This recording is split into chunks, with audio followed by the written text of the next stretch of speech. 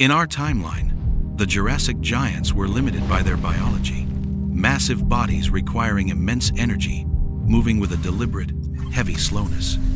But the Paleo-Verse simulation lab asked a dangerous question. What if we injected the atmosphere with the same supercharged air of the Carboniferous period? We are dialing oxygen levels up to 35%. The results are breathless. The first anomaly is the resurrection of the arthropods.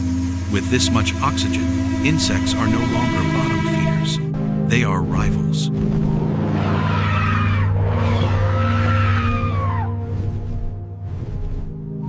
Observe the Allosaurus.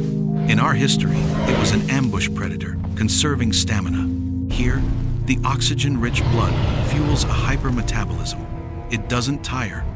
It is a marathon runner with the bite force of a hydraulic press. But this energy comes with a cost. The world is volatile. One spark turns the jungle into a blast furnace. This simulation reveals a world on overdrive, a Jurassic where life is bigger, faster, and burning twice as bright. It is a magnificent, high-octane nightmare.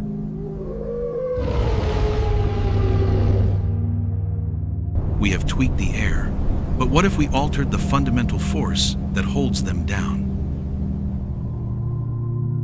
What if simulation do you want to run next in the Paleo-Verse?